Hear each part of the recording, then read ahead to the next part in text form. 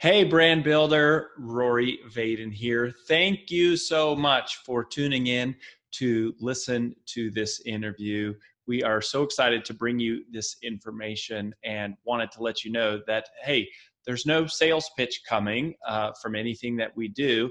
This is all our value add to you and the community. However, if you are somebody who is looking for specific strategies on how to build and monetize your personal brand, we would love to talk to you. And we offer a free call to everyone that's interested in getting to know us and is willing to give us a chance to get to know them and share a little bit about what we do. So if you're interested in taking us up on a free strategy call, you can do that at brandbuildersgroup.com/summit call. brandbuildersgroup.com/summit call. Hope to talk to you soon. On with the show. So you are about to learn how to book over 100 keynotes a year in the next 20 minutes.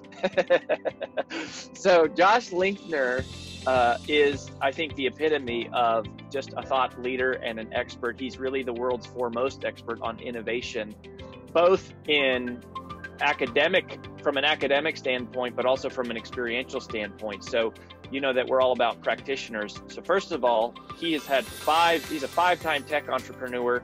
He has a combined exit value of over $200 million. And he also won the Ernst Young Entrepreneur of the Year twice, which is insane. That's like winning 2 Nobel Prizes in the world of entrepreneurship.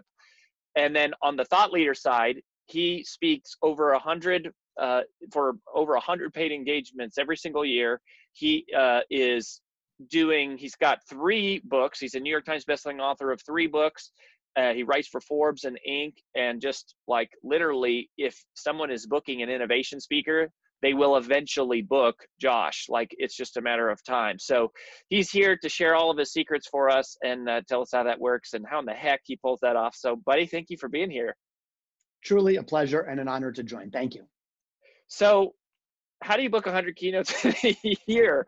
Like, what is it? Do you think, in all seriousness, do you think is it a combination of 1,000 little things, or is it a few big things?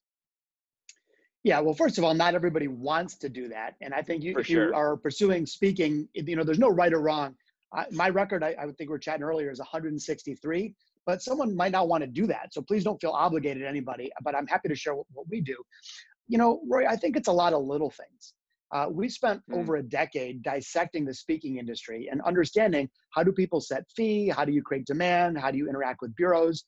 And I wish I could say there was one silver bullet thing, but it's the intersection of being a strong thought leader, being good on stage, certainly, but also really developing your brand. And I know you guys are the world's expert at that, in a way that the market understands and is willing to buy. And one thing is funny, in my previous business, I had about 500 people, and 100 of them were in sales. So we had a massive sales organization. We went out there as a hunting business. We hunted down clients, and we were able to win 74 of the top 100 brands. The speaking industry, in my opinion, is a fishing business. So I don't think you're going to get a lot of success getting on the phone and cold calling meeting planners. But if you have the right SEO strategy, your website's gorgeous, your marketing is cohesive and understandable, your value proposition is clear, it's about casting tons of lines in the water and making them irresistible. And ultimately you're going to get, plenty of activity. Man, I love that. That's such a good distinction between kind of the two. And that's the world that we came from. Also, our old business was training salespeople how to sell, like training them how to hunt. And then brand builders is basically, how to fish. It's like how to make people come to you. So, and I like the way you're talking and thinking about that between like being a thought leader and being great on stage and then really developing your brand. So let's tackle those. So let's talk about the thought leader part first. One of the jokes that I have around Brand Builders Group is I tell people, I say, hopefully at least half of what we teach you is real substance. Because, I really think, it really should be, thought leader has a lot of depth and it should be about experience and education. But fortunately or unfortunately, it does seem like marketing and perception matters a lot. So how do you think you really become a true thought leader? And what is the balance between the, like, I actually am an expert and I'm marketing as an expert and I'm doing things to position myself as an expert? The way I think about it is I think that if you're a speaker specifically, you're really running three interconnected businesses at one time. And let's think about them separately for a second. One is a thought leadership business where you're truly an expert in your field. The second is a brand marketing distribution business on how do you actually sell yourself as a speaker and a thought leader. And the third one is that of a performing artist, being a great storyteller, being terrific on stage, etc. You really need all three of those firing on all cylinders to be successful. You can only get so far if you only have a little bit in each of those categories. So the first thing I would do, Rory, is separate those two.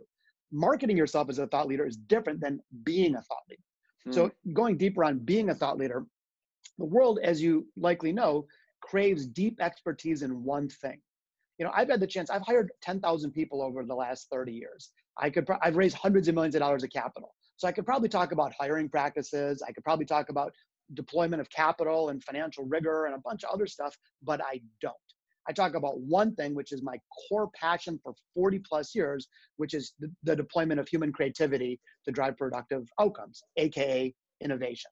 So if I tried to speak on a lot of things, or even if I'm semi-qualified in many of those, my entire business would collapse. So the first thing I would recommend people do is get super, super deep in one thing and be known for it. If your one thing is customer service, be the most profoundly expert world beater in that particular thing. So instead of being, really wide and an inch deep, go 7 miles deep and a millimeter wide. And to do that, I think it's all about, constantly learning, constantly reading. You should know everything there is to know in your field. Read every book there is on the topic, study the masters, watch every podcast, watch every TED Talk, follow every other thought leader, really go deep as an expert in your field. And that, again, if you think about these three concentric businesses that intersect, the first thing you got to do is get really smart in your area of expertise. But beyond that, I think, so that would be to be an expert, to be a thought leader. So hold on. Okay, go ahead. I'm just going to add one last point. First thing to do is be an expert, but to be a thought leader, then you have to have a point of view. You have to ideally reveal something surprising and different and show leadership in the field, not only expertise. Love that. Okay, so almost everyone we talk to has that same advice. I mean, our entire phase one event is all about helping people figure out what is their one thing. Like, that entire experience is really just taking them through a series of exercises to help them figure that out. And I like the term that you used, that you are semi-qualified to teach a lot of things, because I think most of us are semi-qualified to teach a lot of things. What is your advice to someone who is struggling between the 4 or 5 different things? Well, ideally, it's the one that you feel you're most passionate about, that you have the deepest level of expertise in. And the other thing that you want to look at is marketability. So if I was really, really passionate, which I am, by the way, about jazz guitar, that's a good example. I could talk about how to play jazz guitar, but there's not a big market for that on main stage keynotes. On the other hand, my core topic, innovation, is a much more marketable thing. So I think first thing you want to do is look at, where's your passion, where's your deep expertise today, and then where does that intersect with market opportunity? And once you identify a broader lane of market opportunity, like leadership or innovation or customer service, then you also have to say, where can I add my own unique twist or unique flavor? So instead of being the one of 1,000 leadership speakers or 10,000 leadership speakers, why are you one of a kind in your particular flavor of that broader topic? Got it. Yeah, I like that. I'll give you a quick example. One person that we work with, he was a really smart guy, wrote a book. He spoke on leadership, and his principles were awesome, but they were really generic. And as you know, generic doesn't really sell. So we started working with him and learned that he also was really into comedy. He actually performed comedy at Second City years ago. So we said, well, what's the intersection of comedy and leadership? And through a lot of work, we teased out Saturday Night Live. So he then said, wow, what if I became the guy that showed leadership lessons from Saturday Night Live? Because it's this awesome organization that reinvents itself every week and has got talent that it keeps developing, a lot of really cool metaphors. So then he went super deep on the research on SNL. He interviewed cast members and studied and read everything there was about it. He became an expert at the intersection of leadership and comedy, Saturday Night Live. So in that case, now we found something that's deeply compelling and unique and can't be ignored and doesn't blend into everything else. Yeah, I mean, that's almost like thinking about a painter, right? Where you, like a painter palette, where you have like, okay, leadership, but leadership with what else? And mixing it together, it's like the same color, but a new shade. It's kind of like, I think that's really, really cool. And we talk about color and shade a lot, but we usually think about it more from a message perspective, more than a topical area, but you're kind of saying the same thing, which I'm really, really, I love that. I think that's awesome. So when, can you talk about the point of view part? I mean, that is kind of what you're talking about here, but like, how do you identify that unique point of view, as you're saying, or that unique perspective, or that unique slant? So I guess in order to become an expert, I almost hear you saying, go read everything in my space, follow the stuff in my space, know it. And then it's almost like I have to kind of add something on top of it. I need to add a layer to it, or a uniqueness is the word that we would use from Larry Winget, is a uniqueness, or this, you know, how do you identify the uniqueness part? Well, eventually, just like, so again, I should have said, I've been playing jazz guitar for 40 years. I'm deeply passionate about the art form. And first thing you have to do if you want to be a musician is you have to learn the craft, AKA build some expertise. So I have to have, what are the chords? What are the scales? How do you play a note? Right. That's the equivalent of basically being an expert in your field. But then if all you do is play other people's music, you're a house band at the Holiday Inn. You don't have your own original voice or content. It's those that take the expertise and then build upon it and develop their own message, their own voice. Those are the ones that become superstars. And so in our speaking world, if all you do is study other people and have no perspective of your own, that's going to be a limiting factor. Once you develop expertise, then the next step is saying, how do I interpret that in a unique and compelling way? What's my individual point of view? What I've learned is that speakers who only recite cliches are going to cap out at a certain level. But if you're the opposite, if you're revealing surprising truths, if you're sharing something different or helping people see the world in a different and fresh way, that's where the opportunity really lies. I love that. I think that's a great parallel of it's basically, are you playing cover tunes at the Holiday Inn, or are you packing out arenas? Like, no one goes to a Garth Brooks concert to watch him play the Eagles. Like, they go to watch him play his stuff. That's a really practical parallel. So I love that. So that first business is the expertise.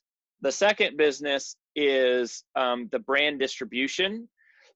And so is that kind of like content distribution, like a media company? Is that kind of the right vibe, or what do you explain what you mean by that second business?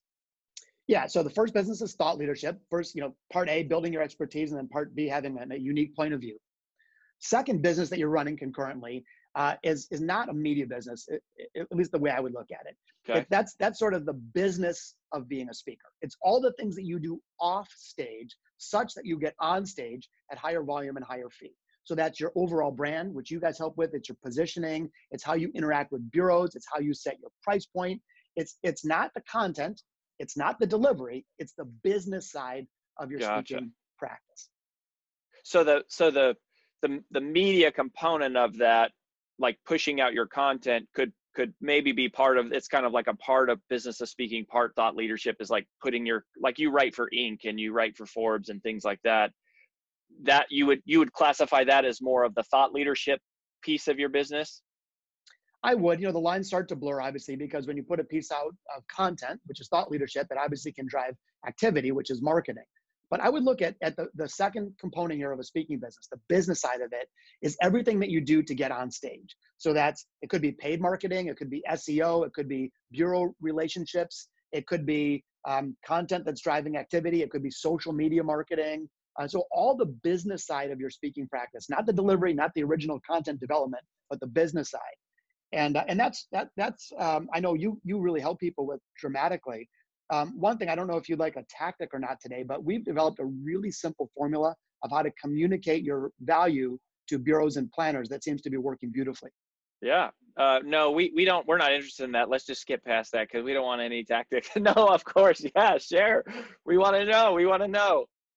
Awesome, man. So this is done through tons of mistakes, by the way, and then once we kind of figured this out, we field tested it on and on. So this is just, I know it's a bit formulaic, but if I were you, if someone wants to build their speaking business, communicate your elevator speech kind of like this. Here's the old way. What do you speak about? Answer. I speak about cybersecurity. Instead of just answering that question in terms of the general topic that you speak on, here's what we like. We like this 3-column approach. The first column is the burning problem that you solve. The second column is why you're the right person to solve it. And the third column is the transformation that you create. How is that audience different once they've embraced your teachings? So again, burning problem, why your credibility essentially, and then the transformation that you create. So instead of Rory saying, hey, I speak on cybersecurity, I would say something like this. I help organizations that are deeply concerned and overwhelmed with the threats of security, both internal and external. And they're deeply frustrated that they're unable to devote enough resources to serving clients and building their company because they're constantly playing defense. Now I'm going to go to the second column. As somebody who's written 5 books on cybersecurity and worked with 49 of the top 50 big brands around the world and has a proven methodology to protect and insulate against cyber threats, that was my second column. My third column is now the transformation that I create. I would continue and say, I work with organizations to give them the confidence and creative freedom that they know that their security threats have been mitigated such that they can get on with the hard work of growing their business. So that was sloppy. I'm not a cybersecurity expert, but the notion is say what you do in that format, the problem that you solve, why you, and the transformation you create. Love it. I love it. So on the business side of speaking, you know, you've built these successful companies in lots of different industries. That's one of the things I think is a big problem speakers have is they don't treat their business like a business. They don't invest into it. They don't run it like a business. They don't keep financial statements. They don't do marketing. They don't do sales. Like they don't.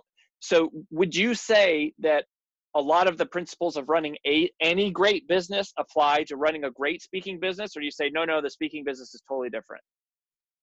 There are some unique elements to the speaking business, but I would lean on the first one, that you got to run it like a business. Imagine if you ran a law firm, you're like, yeah, I don't really know. People show up and maybe I send them a bill, maybe not. I mean, the sloppiness that some speakers embrace is troubling. I think you're exactly right. You know, be really deliberate. What percentage of your revenue do you reinvest in marketing? How do you track leads and inbound opportunities? We have detailed dashboards and analytical models. We have throughput stuff. I mean, we look at it with the rigor of a software company. And that's been very, very helpful. And I would recommend people, you know, take that same approach, treat it seriously, because there really is a wonderful opportunity. One thing real quickly to just say is that our research has indicated that the industry itself is really big, bigger than most people think. There's actually $4 billion of speeches bought and sold every year in North America alone. Wow. So the reason I'm happy sharing what we do is I don't think it's going to hurt my business. There's a massive opportunity out there. Now, it doesn't mean you can be half-ass about it. You have to be good. You have to, you know, treat your business seriously. But if people who really pursue this with vigor, I believe there's profound opportunity. I love that. Yeah. Well, we very much appreciate the abundance mentality. I mean, this has been super duper powerful. And on that note, you know, there's this whole third section you talk about was kind of like the performing artist. We're not going to have time to get into that today, but one of the things that you do is you offer events specifically for speakers and building their speaking business, right? So where do you want people to go if they want to learn more about that? Yeah, a few years back, you know, over a decade ago when I started speaking, there was no real solid, high quality training program to help you build a speaking business. And so as we gained some success, we wanted to give back to the industry that we love. So we created a company with a playful name called 3 Ring Circus. And we help either newer speakers that have substance and also existing speakers that want to take their game to the next level in terms of both fee and volume, really build and scale and launch their speaking practice. And we help people develop all 3 of those components. And if you want to learn more, the website is the number 3 ring, R-I-N-G, circus.com, because, hey, after all, it's a circus out there. There it is. There's the elevator pitch for the 3 Ring Circus. I know several of you listening are clients and prospects. Obviously, speaking is a huge part of building a personal brand. And you know, I will say this: while we share and teach a lot on it, I consistently hear amazing things about Josh's team and what you guys are teaching. And just really, really good stuff. As you can tell here clearly from a few minutes with this guy, he knows what he's doing. He's super intelligent. And I think, I just really appreciate, Josh, you being willing to share such a methodical approach and so many of these insights just abundantly and with open arms, because there's a lot of people listening right now that I know want to be out speaking and be speaking more, speaking at higher fees. And so any last thoughts for somebody who is sitting there right now with the dream, maybe where you were all those years ago, going, hey, one day I want to be out on stage. And I share that same sentiment of, it can feel hopeless, like there's not a plan or a path because it's not like a common industry or a common trade. So what would you say to that person right now? Yeah. First of all, as mentioned earlier, it's a massive industry. It's not going away. There's plenty of room for us all if you have something to say. Second of all, it's not all about raw talent. It's not that you were either born really great as a speaker or not. I mean, these are skills that can be developed and learned. And there's no question now there is a specific, thoughtful game plan to build a speaking business. The only word of caution I would have is treat it seriously. You said this earlier, Rory, but if you're going to open a restaurant, you don't just paint your windows and, get a picnic table. You invest in your restaurant, you make sure it's great, and you really build your craft. And same thing, there's plenty of opportunity for those that treat it seriously, but you have to be willing to do what it takes to build all three of those concurrent businesses. Be a really thoughtful thought leader. Be a really strong business person in the middle. And then number three, be great on stage. And if you're willing to do the work, the opportunity is there. I love it. Josh Linkner, ladies and gentlemen, check him out. Go take a peek at Three Ring Circus, see what they're up to. And I'm sure we'll hear from Josh again more. Hey, Josh, thank you for being here, buddy. We wish you the best. Thank you. And thanks for your leadership in this field too. I think you're giving a great gift to your listeners. So I just really appreciate you. Thank you.